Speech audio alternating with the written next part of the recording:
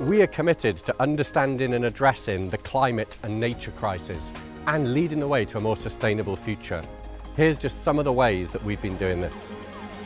Our science led directly to the creation of a zero carbon pathway for Greater Manchester. We've opened Brunswick Park to enhance biodiversity, support health and well-being and improve resilience to climate change. We lead the biggest ever research project in the sustainable development of the world's dams. We've already eliminated more than 250,000 pieces of avoidable single-use plastics, with more to come. 15,000 undergraduate students have engaged in our annual sustainability challenge. We developed a pioneering online module on the Sustainable Development Goals open to all students.